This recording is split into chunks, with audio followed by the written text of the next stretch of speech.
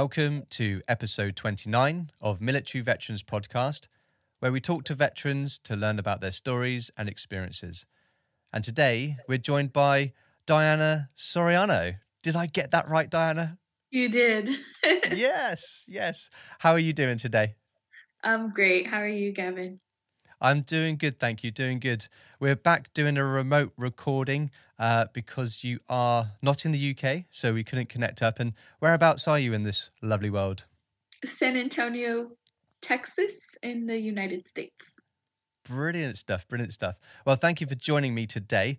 It's been a while since I've done one of these remote recordings, so I forgot how to set everything up in my kitchen. I don't know if that's ever been mentioned on the podcast, but there we go. Turn my kitchen into a recording studio. So it's been great to connect with you, and it's been a while, hasn't it, since we actually connected before this? Yeah, it has. But how's your day been? Has your day been good so far? So far, so good. Yes. Thank you for having me on the show. No problem at all. Now, before we get into the 4 questions, I do want to rave about this episode. This marks the 2nd anniversary of Military Veterans Podcast, and you are the guest that's on for it. How cool is that? Woo! I'm so excited. And Brilliant. congratulations. Oh, thank you so much. It's I think it's doing really well, and connecting people that wouldn't connect otherwise, right? Because I would never have met you otherwise. So it's been great. Absolutely. Yeah, and I think you came across the show. How did you come across the show? Because you reached out to me. Yes. So I was looking up different podcasts that were for veterans, specifically sharing different experiences, personal experiences, and podcasts that were real and authentic. Came across yours and I liked it. So I reached out. Nice one. And you reached out to me being a Brit, so there's always going to be differences between Yeah. between I that liked stuff. it though. Fantastic. Well, thank you for liking it, and also thank you for reaching out. And as I already said, thank you for coming on and to be a guest. So let's go into the 4 questions. And what I'll do for you, as we discussed before we got recording, I'm going to split the 4 questions into 2 segments. So we're going to do 2 questions at the same time. And then we'll dive into the meat of the show, the main part of the show. How does that sound? Sounds good. Fantastic. So the first 2 questions are, when did you join and what service and branch did you join? So I joined the United States Army in June of 2008, June 25th of 2008. And I was with the AG, so Adjutant General Corps. Nice. And it's kind of crazy. Like you have Adjutant General's Corps. You pronounce it corpse, is that right? Corps. Sorry, I pronounced it wrong. And so we do too, but we nickname it the AGC. So it's crazy that it's a similar, or exactly the same name, but you guys call it AG. So AG, yes. AG, nice. And the next 2 questions are, how long did you serve for, and what rank did you get to? So I served for 10 years, and I got to the rank of Staff Sergeant. Nice. That's cool. It'd be great and excited to hear those 10 years and what you've done before and after. So with that in mind, let's rewind. Let's all go back to the beginning. Where was you born and where did you grow up? So I was born in Southern California in the Los Angeles area. I grew up there, but also was moving back and forth between Las Vegas, Nevada, and Los Angeles, California, because my parents were divorced and we kind of just moved back and forth between those 2 states. Okay. So how often would you kind of be in those states before you moved? Honestly, it was pretty evened out. So I know everything from my childhood by like grade because I moved Really? around to so many schools. And so like preschool and anything before preschool was in LA. And then kindergarten to half of 3rd grade was in Vegas, moved back to LA for 4th, 5th, 6th, 7th, then half of 8th grade in Vegas, another half in Colorado, but that was just like a random one. 9th in LA, 10th and half of 11th in Vegas, the other half in LA, and then 12th in Vegas. So it was really like evened out and kind of crazy when people are like, what the heck? So yeah, I went to a lot of different schools. It definitely prepared me for the military, a lot of moving around. Yeah. And also kind of crazy how you can still remember those grades and Absolutely. times when it happened. So just kind of like on that, did you find schooling better in one area over the other from your experience? Um, no, I can't really say that there was a huge difference. I know what kind of was a little difficult was sometimes in Vegas, they were in one area of, I guess, the topics, for example, math, right? I was so messed up in math, and this is why I kind of don't like math to this day. So I was in like pre-algebra or algebra in Vegas, and then when they moved me to LA, I got thrown into geometry in the middle Yeah. of that without like, and so it kind of messed me all up. And I was supposed to know certain things that I didn't know because I was still in algebra, like things like that. But for the Okay. most part, I was able to keep up. Nice. And was you a good student? Did you enjoy what you were learning? Depended on the subject. But I was a good student. My mom didn't accept anything less than an A, so I was Nice, nice. definitely in my Well, I've studies recently for been sure. looking back at my grades and I got a D in most things. So didn't I wasn't very good at school.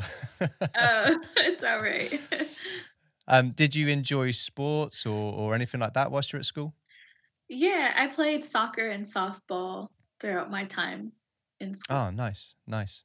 And it's kind of cool that for me, it's kind of cool that you grew up in Vegas because that's actually one of my favorite cities in the world. I love going back there, and no, it's not for the gambling or drinking because you can do that in any city. Let's be honest. But the kind of like the feeling of it and everything like that, and the surrounding area is pretty cool.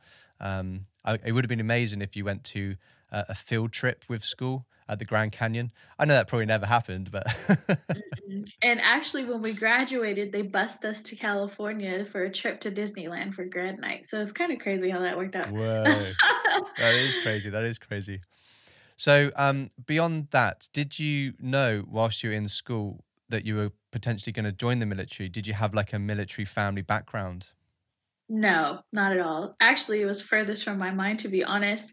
I always thought I was going to be a nurse, but I didn't have the best background growing up. I grew up in a pretty challenging and not so good childhood environment. And so when I became a senior, when I moved back from California, I was bouncing around from different family members. Eventually, moved in with my ex boyfriend. He cheated on me with a coworker, kicked me out, and then I was about to be homeless. And so, one of the groups I was in at church, I had a lady named Molly who kind of became my angel. And she, through programs, helped me get into an extended stay hotel until I turned 18. So it was about like 3 or 4 months, and then helped me get into my own apartment and help me furnish it with her programs. So I was running out of options and I couldn't play sports anymore because I had to pay rent and pay bills. So I was working 2 to 3 part-time jobs after school to pay for that. And so I was so determined to not turn out how my parents did and like make the wrong choices in life. And I think that's why my mom was so hard on me because she didn't want me to turn out like she did, or make the same choices she did. So she pushed me a lot in school. But when I got to my senior year, that's when I'll say my grades started to dwindle because I was under all this stress. I was working a lot. My focus was how am I gonna pay my bills this month versus what am I learning at school? And I knew that's not what I wanted for my life, but I also knew I couldn't afford college to go to nursing. There was just no way because I was struggling. I was living paycheck to paycheck. Um, and sometimes I had to pick between hot water or electricity, and I always chose Right. electricity because most everything in my household, including the stove, was electric at that time. And so I took a lot of cold showers or whatnot. But Okay. I mean, hey, I was young, right? So that is kind of what caused me to look into the military. My older brother had joined about a year or two before, and he seemed to be doing really well. Again, we come from a very rough upbringing, and he got himself out of that, and Okay. he was doing good. And so we talked about it, and he encouraged me, and I enlisted. Nice. Was that the army for him as well? Is that the same place? Yes. Yeah. Yes, he was a cab scout in the army. Okay. Okay. I mean, that doesn't mean anything to me. I don't know what the scouting part is, but Combat arms. combat arms. Okay, okay. So you discussed it, and I mean, did you look at the potential of joining some sort of medical part within the army? Because we have that over here. I don't know if that's what you have in the States. Initially, I was looking into the Navy because they have a really good medical program, but I decided not to go with that. I wanted to be pushed. I wanted to challenge myself. I was scared to join the Marines, not gonna lie, because I Okay. wasn't sure if I could do it. I wasn't even sure if I could join the army. I was questioning myself and my ability. I was scared of basic training, I'm not gonna lie. Okay. But I ended up doing really well. I had initially talked to my recruiter about being a medic, but unfortunately, my scores when I took the ASVAB, so we had to take this test to see kind of where they would put us at or what jobs we would do well in or qualified for. And unfortunately, I didn't score high enough the first time I took that test. And so I didn't know what to do. I originally wanted to get in as medic, and my recruiter recommended becoming a 42 alpha. And I was like, I don't know what the heck that is. What's a Right. 42 alpha? And it ended up being human resources. But when he was like, oh, you'll be great at it, it's like you're in an office. And also, he didn't fully explain it. And he probably should have, but he didn't. I was just like, whatever, what's going to get me out of here soon? And so, literally a week after I graduated high school, he shipped me off to boot camp. Okay, okay. So, just to confirm, what age are you here when 18, you're 18? Okay, straight out and of high school. straight out of high school. And so you mentioned boot camp. Um, where is that? And is that one location for the whole of the army, or do you have typically multiple locations across the US? Yes, there was multiple. I think there still is multiple locations across the U.S. Where I went to was South Carolina, South Fort Jackson. Carolina. Is that one of the better ones? Eh, that's the one people make fun of. They call it relaxing Jackson, but it was not relaxing. I don't care what people say. I had 3 infantry drill sergeants, so eh, yeah. And so you mentioned that you found boot camp. Do you also call it basic training? You class it Yes, as that as basic well, right? training.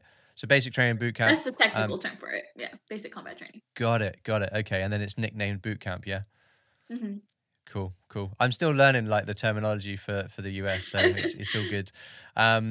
So you said you struggled a bit, but how did you find it initially? Did it get easier as you went through it? And was there anything that you were particularly good at when you finally got into the swing of things?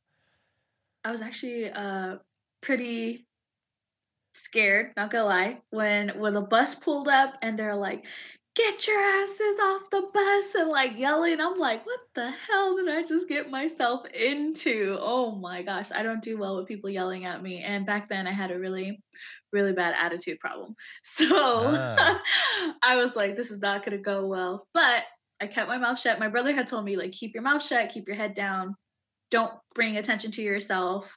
Just go through it. You'll be okay. And so I was trying to keep that in mind.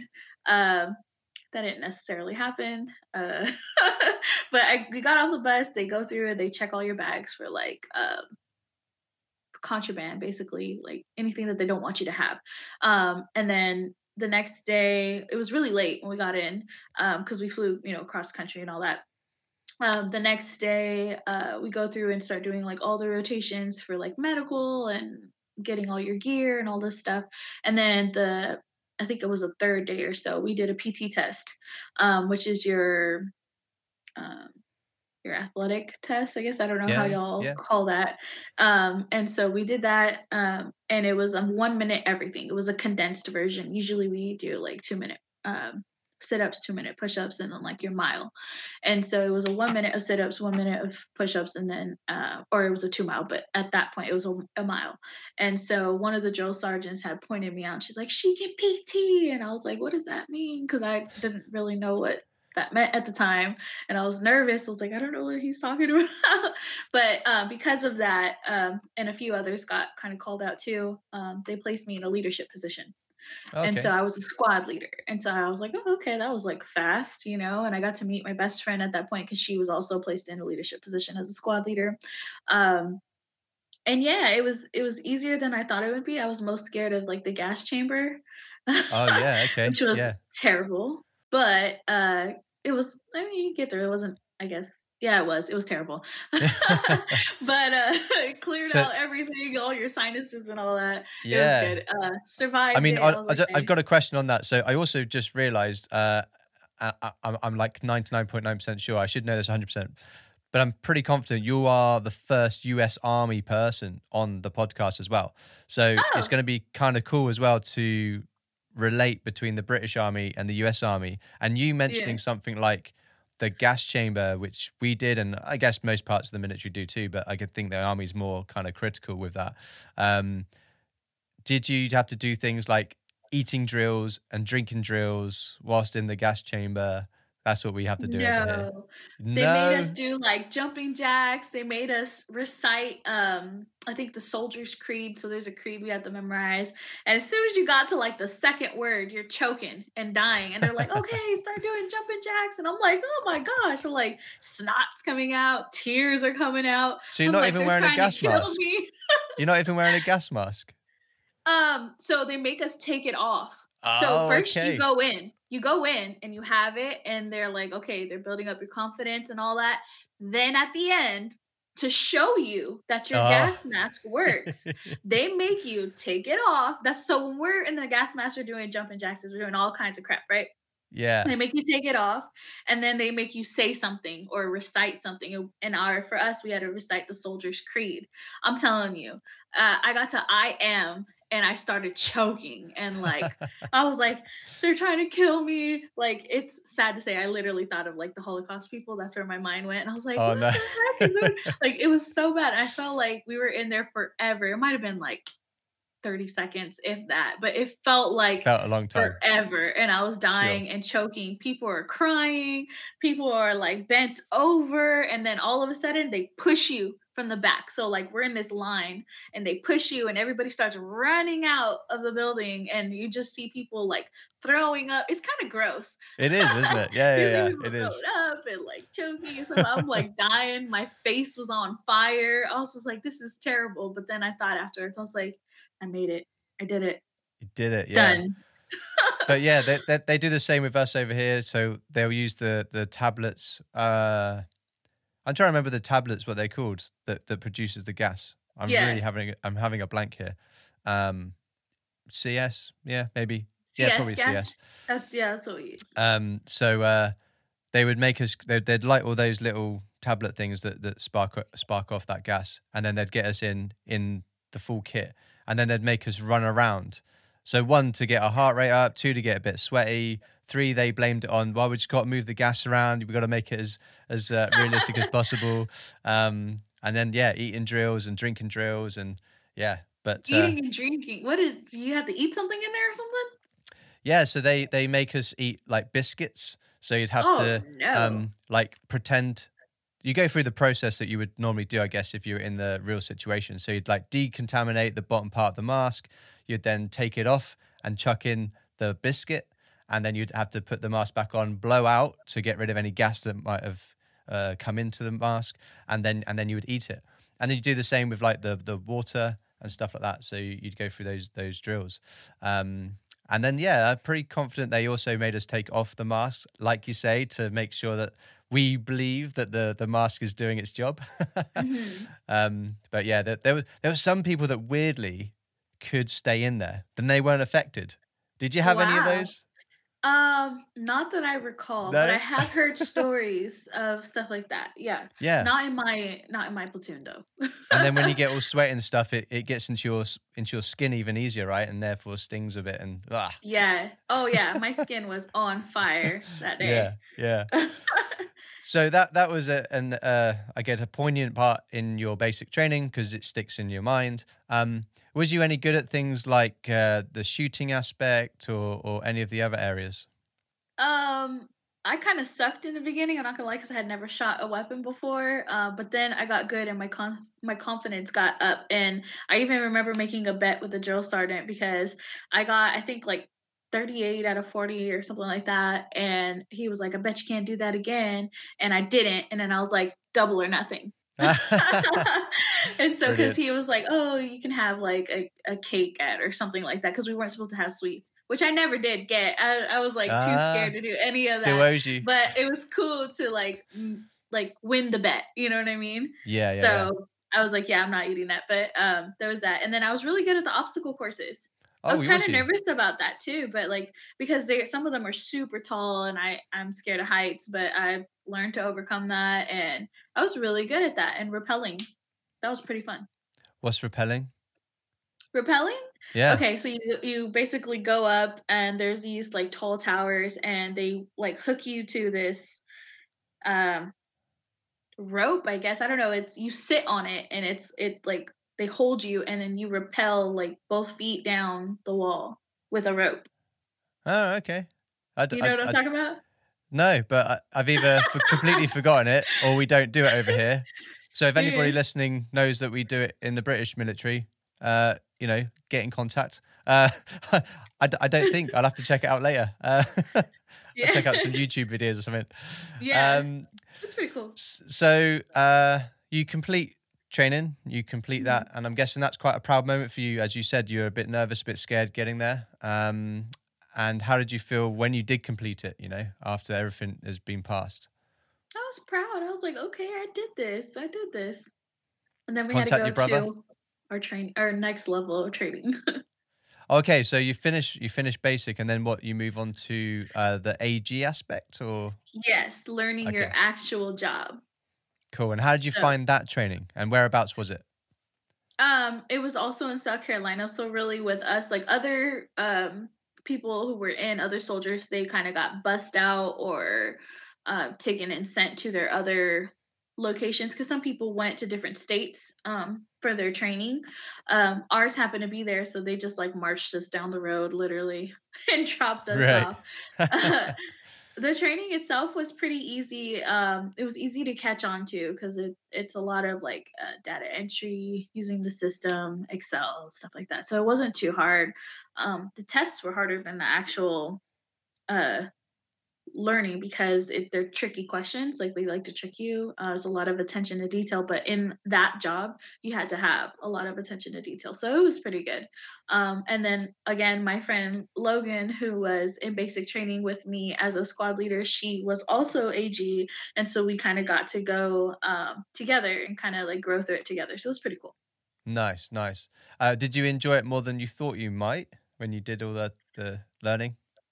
Um, yeah, it was different, but it was cool because it's stuff that I've never done before. Before then, I had worked in like clothing stores or like a call center for UNLV tickets and stuff. So it wasn't. It was different. It was like an actual job. Does that make sense? Yeah, yeah, yeah, So it's yeah. cool. So when you complete that, do you then move on to your first unit? I guess we would call that over here. Do you say the same thing? First duty station. First duty station. Okay, okay. So you go there. So where is your first place? My first duty station was at Fort Carson, Colorado. And my best friend Logan also got stationed at Fort Carson, Colorado. It was so rare how we like stuck together this whole time since basic training. It was pretty cool. That's cool. That's cool. And so, how did you find it personally when you got there, being, I guess, your first duty station, and I guess a pretty big camp, right? Oh yeah. It was really cold because I got there in November and it was like snow everywhere, which was really nice because I hadn't really experienced a whole lot of snow in my upbringing. So that was pretty cool. I was kind of bummed though because my brother was stationed in Fort Hood, Texas, and that's kind of where I wanted to go, but I didn't get it. So I ended up going to Fort Carson, Colorado. But I was also excited because I at least knew Logan was going to be there. And so it was cool. It was really cold.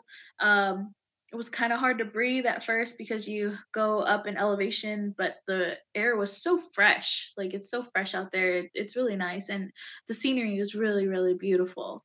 So I liked that. But they were also, as far as the unit goes, they were very tough. My first actual unit, they were pretty tough on us. Okay. In what way?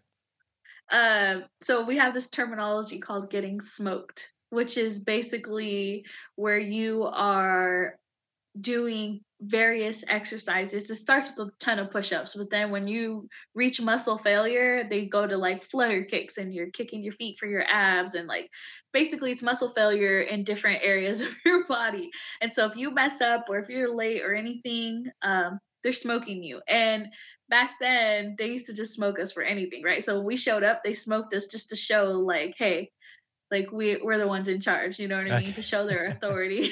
So that was kind of our welcome to the unit. Hold your bag up and like roll all over the floor. It was like crazy, but I was like, okay, this is what I'm getting myself into. But then the work itself and actually getting to know the NCOs and the soldiers, it was really cool. I liked them. So in your role that you were doing, what kind of stuff did you do in your first unit? So I kind of got well rounded at my first unit because our unit in particular happened to be in Iraq at the time, and they were starting to come back. So we were considered rear detachment. Logan, on the other hand, their unit was gearing up to go to Afghanistan. So she ended up in a different brigade, and so they were doing like a lot of training. But for me, we did things like awards, promotions, leave, finance, and I got to do and mail. And I got to do a little bit of everything because we were kind of short staffed because most of our people were in Iraq. And so I'm appreciative of that because I became very well rounded very quickly. Whereas a lot of people in my career field, unfortunately, only ever worked like one or two sections out of all the sections in human resources. They only Okay. worked one or two sections their entire career. So I got to Right. get a little bit of everything from the very start. And that Okay. set me up for success. Very good. Very good.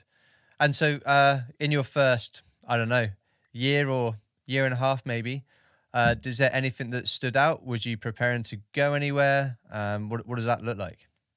So I was only in my unit for about 6 months, I say. So uh, I had met my fiance, who was already in his unit with, it was actually Logan's brigade in a DFACT. And so I met him through Logan and her mutual friend. Um, and so got to get to know each other. He finally said my last name right. Everybody always butchers my last name, right? Even Logan calls me Reno because when she first met me she called me Sereno. So her term of endearment and her nickname for me is Reno. So she called me Reno, and everybody, that night we were introducing ourselves. Someone had butchered my last name like always, and he caught my attention because he was like Soriano and like rolled the R. And I was like, yeah, you got it right, whatever. So I met him. We started talking. Eventually we became boyfriend and girlfriend.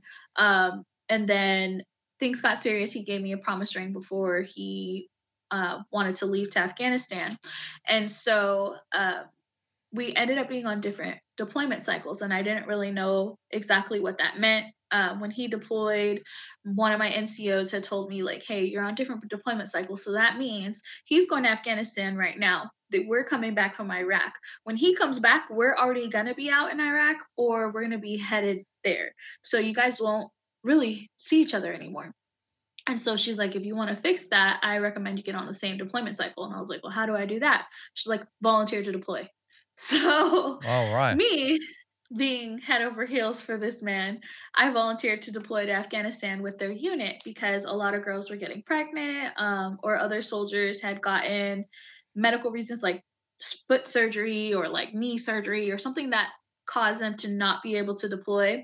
They needed people. And so we did like swaps and whatnot. And so she knew somebody in my friend Logan's brigade who happened to be in her actual shop. So this is so cool. So he was the N2IC for them, and he helped me transfer over to their unit. So by my 7th month in the military, I was getting ready to deploy to Afghanistan. So Logan and them got pushed out a month before me. I had to finish the rear G training and do all that. And then I got pushed out to Afghanistan in end of May 2009. Wow. Yeah, 2009. Yeah. So less than a year, you're already getting ready to deploy. That is Yeah. crazy. Yeah, so my seventh month. Yep. Yeah. That's crazy. That's crazy. Um, So you mentioned that they went out before you. Is that correct? Yes. And then you went Yes. out. Did you go out like a smaller group a little bit later? Yes. So we were Okay. on like their trail. So we have like main body, all these different ones, and then you have trail, which is the last few of us going out there. And I ended up being on one of the last few flights. Okay. So Okay. So with Afghanistan, what was your kind of mindset with going out there? I mean, I know you're going out there for a gentleman, but you are going out to essentially a war zone. Is there anything going through your mind as you're going through the training and getting prepared to head out there? it didn't hit me till I got on the plane, honestly. Oh, Like I was like, okay, training is not much different from what we were doing before, uh and then I got on the plane and I'm like, holy shit. I'm going to Afghanistan. Like this is real.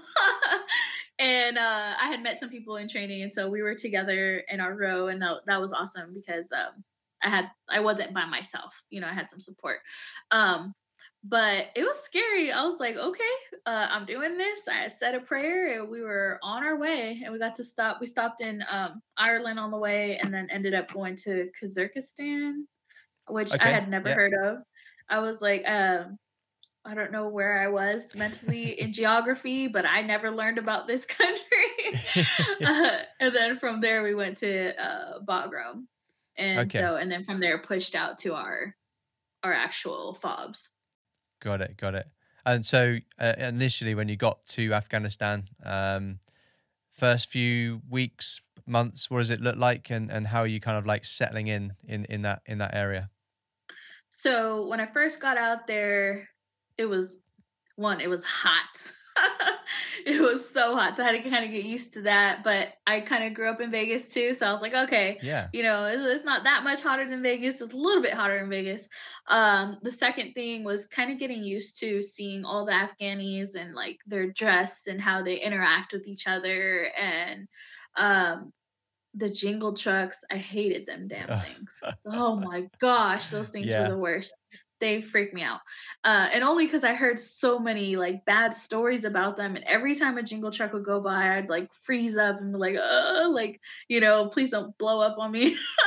You know what I mean? Like Could them things terrified me. before you carry on, can you explain a jingled truck to people that are listening that may never have seen them? Okay. A jingle truck is like a huge dump truck. Y'all have dump trucks out there? Like trash can Yeah, trucks yeah. type thing? Bin So bin something of bin that. collector trucks.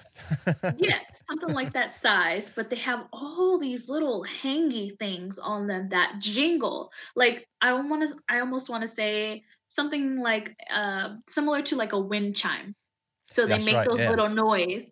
And so as they're going by, you just hear all these little wind chimes or these little noise jingling, and they're so full of stuff that you can't tell like what's really on them. And I know like when they go through the fobs and all that stuff, they get checked, but like I've heard some stories, so I was always nervous, like, did they really check this thing? Yeah. And You know? those dangly things, they go down to the Yeah. ground pretty much, don't they? So All the way, yes. it's and they're So, colorful. Like very they're just colorful, yes. weird. They're just weird. I know, it's not something you see every day for sure. So yeah, carry on with the so you came out, you saw them, and you were explaining how you kind of Yes. settled in. Also, I realized that my fiance and I were nowhere near each other. So we thought when I let him know that I was going out there, he's like, "Oh, you're too good for me," and all this other stuff. Like, because I volunteered to go. Like, who the hell does that? But I did. uh, and he was in the Kandahar area, and I was in the northeast in Jalalabad. And Mhm. so he was not on Kandahar. They were building cops and fobs below or around Kandahar. Um, but we were nowhere near each other. And so that kind of sucked. But I, said I'm out here and make the best of it. I happen to be in the very same exact like office building everything as my best friend Logan. We were on two Wow. different shifts, but it was cool because we were in the same office. So it was cool to like have her and know her. And, I threw myself into working out because there wasn't a whole lot to do, after work or anything. So I did that, and I threw myself into my job. So I worked in the personal readiness management section of HR. So we were working with the medics, and I tracked casualties when I got out there. Okay. Okay. Yeah. So that must have So been an that eye was opener, right? yes, that Hmm. was crazy, but it helped me mature a whole lot. Um I grew up real quick in Afghanistan, if that Okay. makes any sense. Yeah. Was you 19 at this point? I was still 18. You're still 18. Okay. Oh wait, So no. You're right. I was 19 at that you point. I yeah, had just you turned 19. had just turned 19. So yeah, quite a wake up call, and like you say, you grew up quickly. So once you settled in, acclimatized, I suppose, because you gone from I guess a warm place of America, but to an even hotter place in the world, right? Not even because Colorado, sometimes you still get snow in those summer months. It's insane. Really? Like, so we would still get snow in May. Yeah. Oh wow. So, and Okay. then Okay. when it would get, it's like you get all four seasons in one day type of state. So it was really weird. Well, But then it would get really hot and the snow would melt and stuff. But Afghanistan was more like Vegas. yeah. We're Yeah. a little hotter than Vegas, but Yeah. like that, very dry, very hot. And so, yeah, how long was you out there as a whole? We'll come back to like individual things, but how long was you out there in Afghanistan as a whole tour or a deployment? 12 months. So 12 1 year. months, 1 year. Yes. Okay. Mhm. And then how did it develop? So, I mean, for someone new to the military, essentially being in less than a year, to then checking in casualties, that kind of stuff, that's mental in itself. But Yeah. then what does the next few months look like, and what can you share from the first 6 months, maybe? It was very quick as far as learning what I had to do. So I got a couple weeks of training, but it was very quick. And then I had my first experience with my first casualty, which happened to be someone who was killed in action. Okay, okay. Um, yeah. So when that happened, I was like, whoa, like this is real. You know what I mean? Like it's no joke. And Hmm. so it hit me kind of hard. And my NCO at the time kind of pulled me aside and was like, hey, you got to have thick skin in this position. And I know you can do it. It's sad, it sucks, but we got to drive on. And that was just it. That was our mentality. Yes, we lost somebody, or yes, we had a casualty. Yes, someone got extremely hurt, but you drive on. You do what you have to do, you get the mission done, and you keep going. And so that was ingrained into my head immediately. Okay. And And so we experienced a lot. and so what was your job? You mentioned about the casualty aspect. So yeah, what does that look like for your role out there? Can you share So that? yeah, so what I would do is I would work with people in the talk. I would work with the medics, and then with our outlining units to get as much information from 9-line medevacs, from the reports, anything like that, to get as much information and report those specific details, who it was, battle numbers, like to ensure that the person was properly identified, and then send it to hire and back in the States. And so when we would do that, we would get updates every so often. So maybe it might start with someone's social and the status of them, very seriously injured or seriously injured, or they went to like the TMC or something. Trying to not use acronyms. I'm sorry. They went to like go see the medic or something, and then what they were seen for, right? Or if it was died of wounds, or if it was killed in action, or something like that, we'd have to track that. And so it would start sometimes very minimal information, and then it would build up, and you would just have this whole picture of what happened and the injuries that this person sustained. Hmm. And then we would have to report all of that to hire.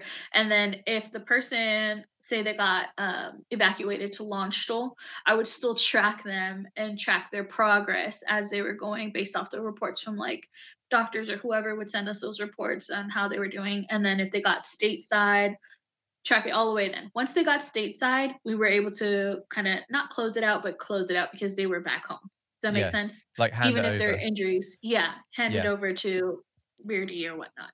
And so if not, we had to track it all the way until they went back to the unit and were back out on the line.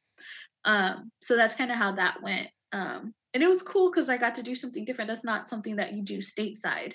or at least Sure. that I've ever experienced stateside. But it was also very sad. And I Yeah. think the biggest one that hit me was Cop Keating. So I don't know if you've seen the movie The Outpost. Um, it's I a have not, no. fairly new movie that they made, and it's based on a true story. That was my unit.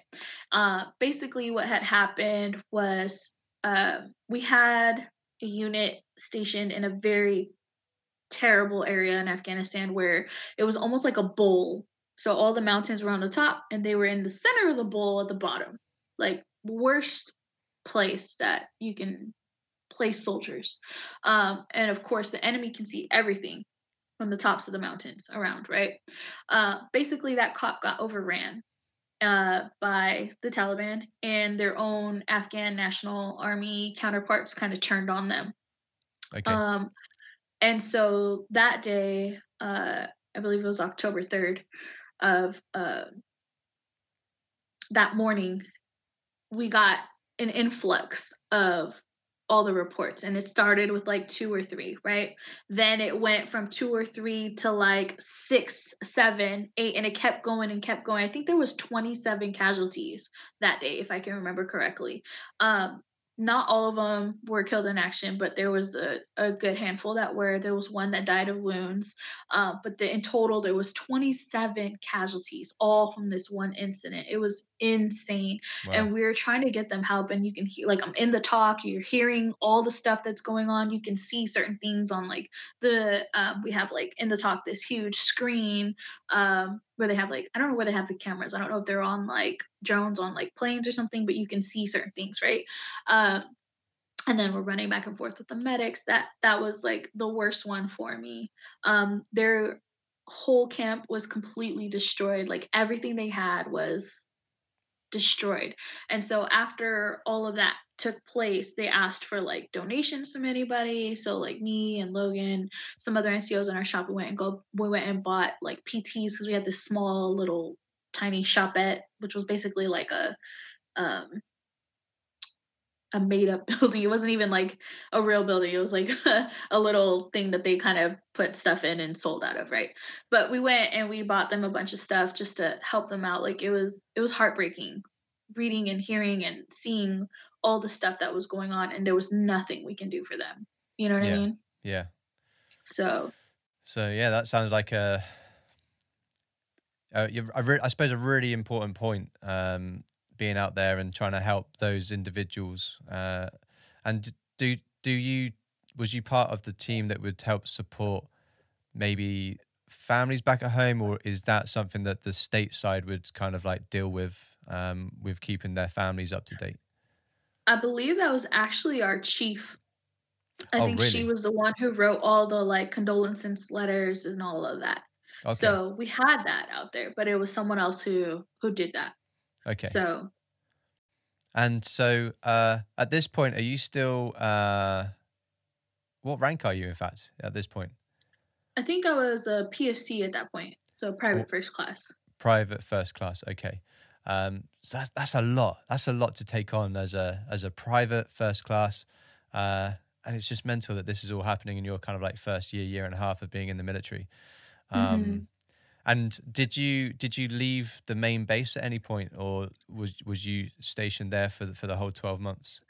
So we left twice. So I went to three different fobs. So on the way in, I got to stop at Fob Meterlom, which was a small little place, not too far from Jalalabad, but we were only there for like 30 minutes. So that was, just on the way. I got to leave for a day to Fob Binley Shields, which wasn't too far away. But I got to go there for a day with my NCO, and we did like a little award ceremony and whatnot, and got connected with their S1. And then before we left, I got placed in Bagram with Logan as we were pushing people out. But up until Okay. that time, we were mostly on Fob Fenty, which is in Jalalabad. Right. And just for anybody that is listening, FOB, if is the same as the Brits, is forward operating base. Yes. Sweet. So we Yes. do have some similarity there. So that's good. Yeah. There was actually Britons out there and Canadians, and I think like the French army was out there too. And I Uh, think the Polish too. It was kind of cool. There was so many different counterparts out there with us. yeah. And did So you get mhm. to? communicate much with the other nations? Um, Not a whole lot. In Bagram, we got to communicate a little bit more with them, like in passing though. But as far as like working with them, us in particular, like we didn't really get to. Fair So enough. Fair enough. So did anything like positive happen alongside obviously all that difficult part of being out there with the casualties and stuff? But was there any positives that you could take from your time in Afghan? uh the cinnamon naan was good. Like What the is that? food, their cultures, to getting to know that. You never had okay, so out there they have naan, which is like this flatbread, right? Okay, And yeah, then yeah, in naan certain bread, yeah. places, or across the fall, there was a place where they had like cinnamon naan. So that place was good. But we rarely got that. I think we only had that like twice while we were out there. I got to be part of a shura, which was a big one for our brigade commander. He invited people, and it was pretty cool getting to sit with them and like drink tea. It was chai, which was the best chai tea I've ever had out there, and like fruits and like meat and rice, and it was pretty good. Um, so that was cool, and then just I guess getting to know my job and building friendships, because I've made some friendships out there that they're gonna be in my life forever. You know what I Hmm. mean? Like Hmm. you get really close to people out there because of all the experiences that bring you together. So that was pretty cool. Um, And I let me guess it was see. cool that you were out there with Logan, right? Because you've gone through all the Yes. training and stuff, and now you're on your first deployment together. That's crazy. That doesn't happen much. Yeah, no. So she was another person I consider to be my angel, because shortly after that, so I was really scared after Cop Keating. And I asked my fiance, like, please be careful, because it started to get really real. And come February, we were planning on going on leave together in the beginning of March. I want to say it was like the first week of March or something like that. So we had like 2 weeks left before we were supposed to go on R&R, which was leave, mid deployment leave, and ours was like a little bit past mid deployment, but we're like trying to go together so I could meet his family in Texas. But unfortunately, he was killed in action on February 13th of 2010. And so I was so thankful that I had Logan there with me, because she kind of knew us from before. Of course, she knew me, but she knew like our relationship and everything from beforehand, all the way through deployment, and then till that moment when all hell broke loose Hmm. and it just got really crazy and real out there. Yeah. Everything changed. So big time in your life. How did you cope out there? How did you get the news? And you can share as much or as little as you want. This is your episode. Yeah. So, whew, I'm sorry if I get a little emotional. When I That's go into the okay. details, I could talk about it, but then when I start getting into the details, it hits hard. Uh, I got moved from casualties to awards. I want to say around January. So it was like right before everything happened. We had a soldier from Rear D come forward. She was a specialist. So she kind of outranked me, and they placed her in my old position, and I got placed into awards. Um, and I kind of thank God for that, because I don't know how much worse I would have reacted had I read his report like Okay. come across and like be the one to actually receive it. But that day, it was morning. I worked a swing shift. So when I started working for awards, my shift changed. So I worked from midnight to noon. Um, and it was in the morning sometime. I remember the reports came in, and my former coworker, former NCO, her name was Sergeant Lamping. She received the report and kind of like looked at me like, "Oh shit!" Like that's the best way I can explain her facial expression. Like, "Oh shit!" Yeah. Uh, and she caught my attention immediately. I knew something was wrong, and she pulled 3 red folders and I think like 2 blue ones. So a red folder meant a soldier was very seriously injured and in critical condition, or killed in action, or died of wounds. Okay. a blue folder meant they could be seriously injured, or it was routine. So something where they were seen for something, but they could get sent back the same day. So I started like praying in my head, please be a blue folder, please be a blue folder. But nothing was said. And so I seen her walk into the major's office and they're talking. And it's weird because being that I worked casualties, I know that you only tell certain people certain things. You cannot tell anybody, like, it doesn't matter if you're working person next to you or whatever, until the families are notified, you do not tell anybody. So it was like the commander knew, our major knew, and I think like Star Major knew, and then us, our team. That's it. No one else. Like, so awards wouldn't know, promotions wouldn't know. Anybody else in our shop who did anything other than casualties would not know who it was. Doesn't matter. Yeah.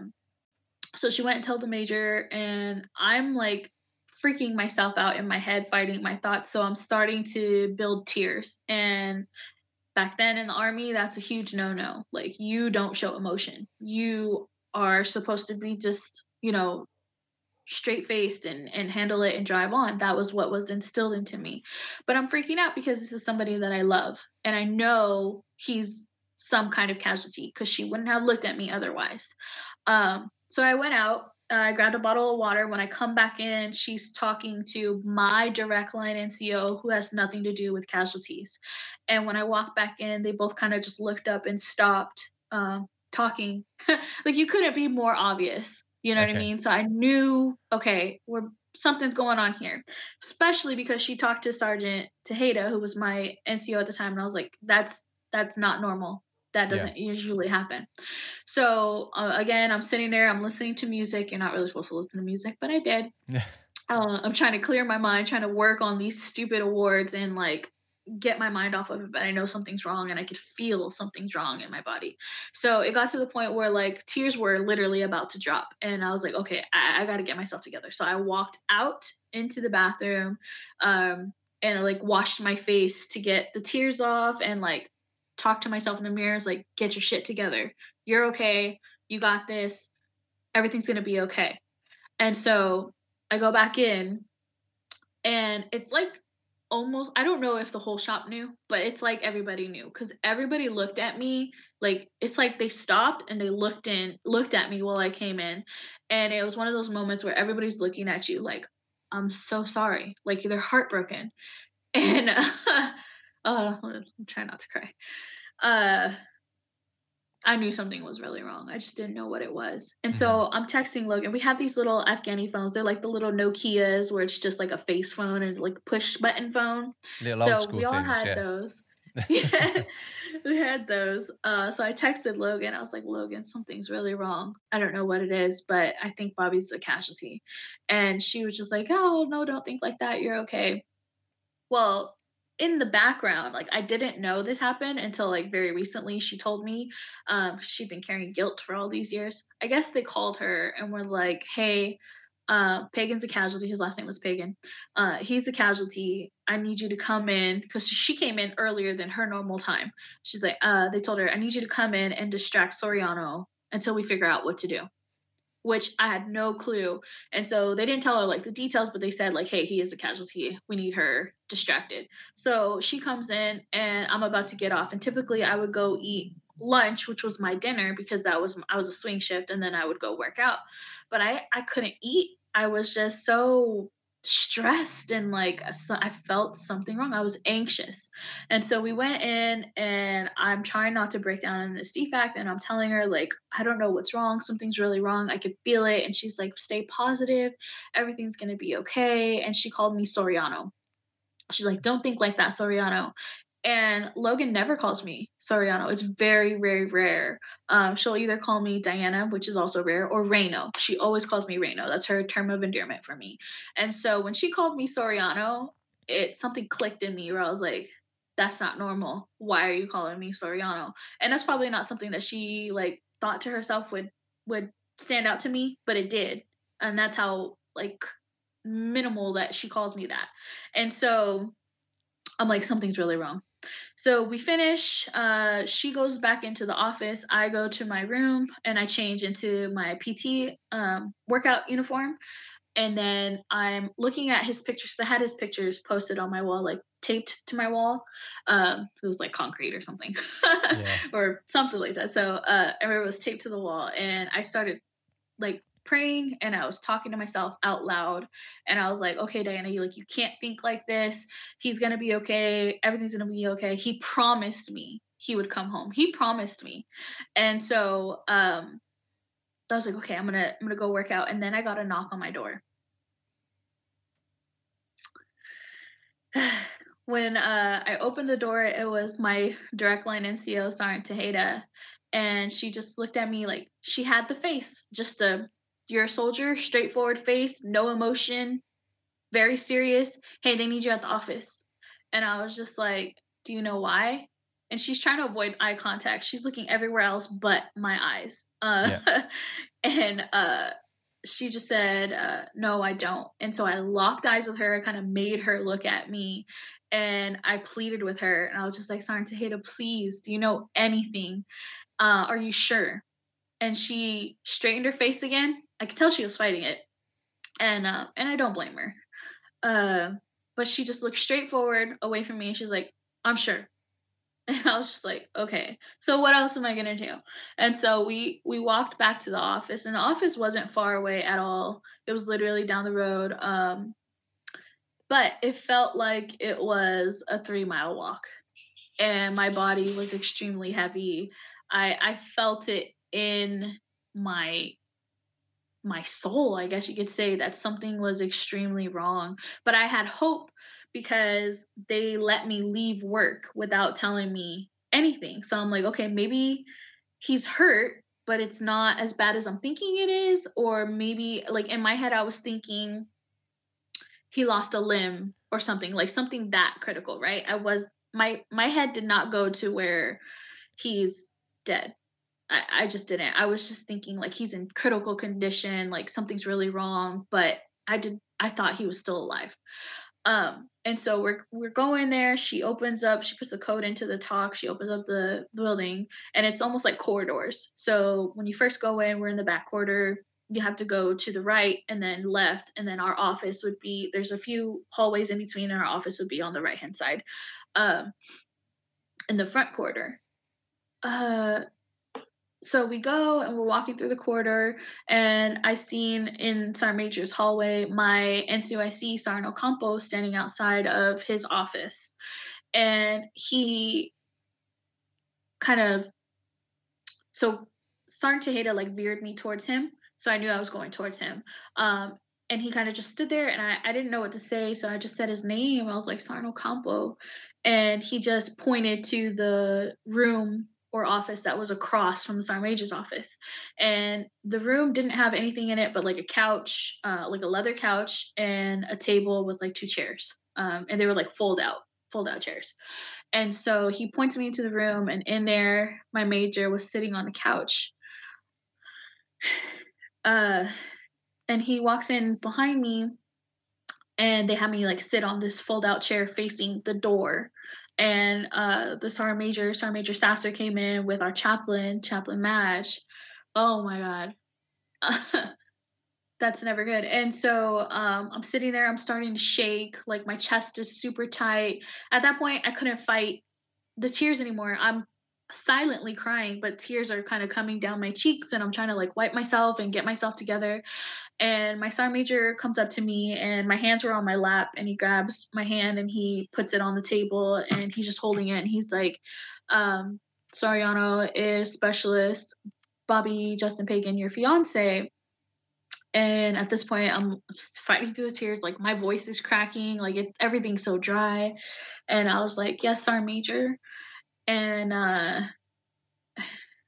he says, I'm sorry to inform you, but Specialist Bobby Justin Pagan was killed in action while out on patrol this morning. And I shut down. Like I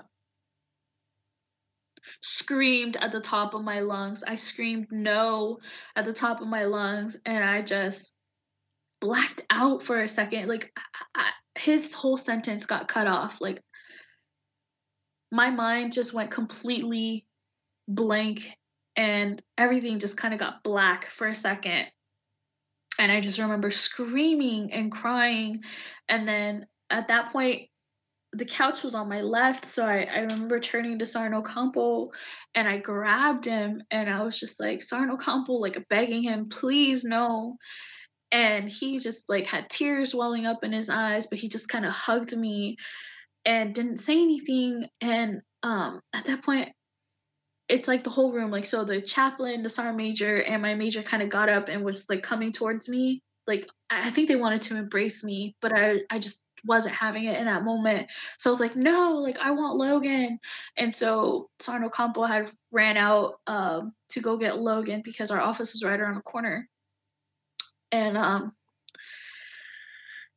he grabbed her and I'm sitting there crying, like, please, God, like, why is this happening? And she comes running in with her arms just like wide open, ready to embrace me. And I jumped up from that chair and I just screamed and got in and embraced her and cried into her chest. And I was like, Logan, they killed my baby. Like, why they killed my baby? And she's just like hugging me and she's like, I know, sorry, I know everything's gonna be okay. And I was just screaming no and just crying and crying. Um, it was really terrible.